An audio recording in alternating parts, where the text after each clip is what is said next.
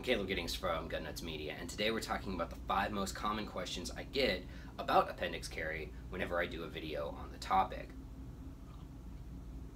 We're going to dive right into this today and hopefully make this a quick video, because every time we do a video about AIWB, these questions show up.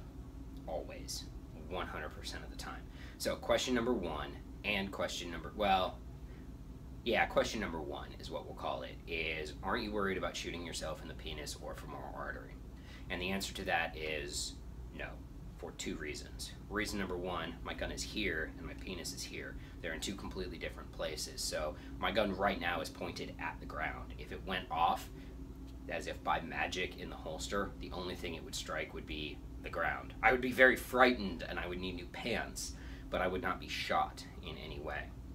So no, I'm not worried about shooting myself in the penis. How many times can I say penis in this video? The second part of that question is, am I worried about shooting myself in the femoral artery? And the answer is no, because I take appropriate safety precautions, all right? Things I don't do when carrying at the appendix carry position.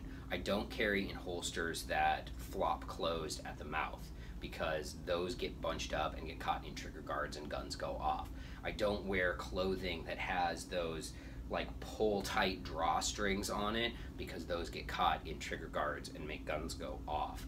I only carry guns that have manual safeties or external hammers, or in the case of Glocks, the striker control device, because those are additional layers of safety to prevent the gun from going off. And again, I always carry in a good holster, and I always visually look the gun into the holster when I put it away. The last thing I do is also a technique thing, and if you watch some of my other videos on AIWB, I lean back when I holster at the appendix position, because that allows me to open up my hips. By putting my pelvis forward, the gun is now pointed forward at an angle. John Johnson of Ballistic Radio did a great video about this, holstering at the appendix position, where he actually fires a sim gun while holstering at the AIWB position to show you where the round would impact when you're using proper technique, and it goes into the ground and not into his leg. So that's question number 1. Question number 2 is, how do you sit down wearing that rig? I carry a Glock 34 at the appendix position. I carry full-size 1911s at the appendix position, and people ask me all the time, how do you sit down wearing that rig? Like this. It's not difficult. I'm actually quite comfortable sitting here like this. Because I use a good holster, because I use a good gun belt, because I've made appropriate gear choices, I can perform all of the regular actions that I could do during the course of a normal day while carrying at the appendix position. For example, I can do a squat. I can bend over and touch my toes. I can throw knees if I need to. Because I'm using a good gun belt and a good holster to carry at the AIWB position, my mobility hasn't really been changed up. If you can't do these activities while carrying at the appendix position, if you can't bend over and tie your shoes, if you can't pick up a quarter that you dropped on the ground, if you can't sit down comfortably, the problem isn't appendix carry, the problem is you. The third most common question or comment we get on AIWB videos is, oh well, appendix carry works for you because you're skinny / in shape / not a fat person. I'm not gonna lie, I think personally that being fit gives me an advantage when I'm carrying at the AIWB position. But one of my friends, John Johnston, who did the awesome holstering video, he's a lot bigger than I am. Like, he's this tall and just bigger in every external physical aspect than I am, and he carries appendix just fine. It's not necessarily about your body shape, it's about gear selection.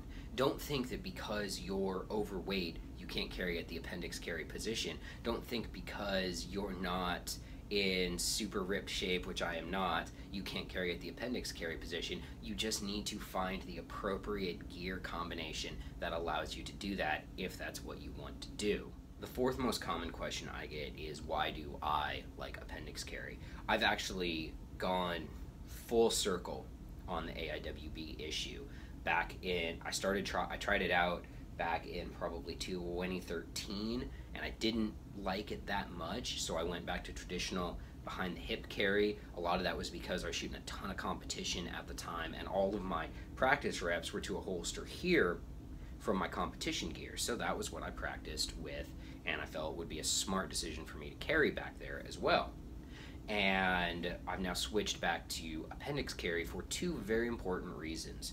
The first is that it's faster. For me, it is much faster to carry from this position to draw and get aimed shots on target than it is carrying at the traditional 4 o'clock position. And I did a video about that as well. The other reason, though, that I have switched over to appendix carry and why I really like it is weapon retention and threat recognition. Human beings, as predators, which we are, and some of us still are, have spent millions of years of evolution getting really, really good at detecting threats that are coming at you from this direction and fighting threats that are coming at you from this direction. We're not super good at detecting threats that are behind us. So, for example, if I'm in the grocery store and I'm in the checkout line and my gun's back here at the 4 o'clock position and somebody is behind me in line, which is a very common thing. People get behind you in lines a lot, whether you're in the grocery store, the bank, or whatever. And if I'm carrying back here at the traditional 4 o'clock position, my ability to secure my gun against a gun grab is extremely limited. And I know that's like a 1 in a billion chance event, but if I can take a measure to prevent it, why wouldn't I? Whereas coming from the front, all right, I can see, if I'm paying attention and doing my job and being situationally aware, I can see stuff coming from here and my gun is right here. So if I need to go and protect my gun, I can do that. So I really like AIWB for two important reasons. It's faster and it gives me a much better opportunity to defend my gun in a weapons retention, grappling situation. The last comment that we get on AIWB videos that's very common for us to get is people saying, well, I tried it and I just don't like it. Cool story, bro. If you don't like it, don't friggin' do it. I don't get that one. That one's more, I think people just like to talk and they want to have an opinion regardless of whether or not their opinion has any bearing on the conversation at hand. Look, if you don't like appendix carry, don't do it, and don't watch videos where people talk about how to do it effectively. Go watch videos about people talking about how to holster behind the hip. It's cool, man. You do you, dog. All right? That's it for today's video. I hope you guys learned something from this video. I hope that it was educational and enlightening and that you're all offended by my coffee mug. I'm Caleb Giddings, and remember, until next time, run your gun, not your mouth.